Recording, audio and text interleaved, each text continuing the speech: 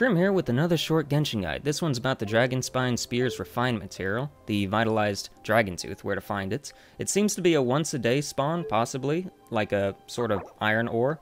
Here's another thing, the enhancement material. So it looks like these. These are the strange teeth that you collected throughout the quest, and if you remembered where those were, good. If you don't, well, I have the markers here for 3 of them.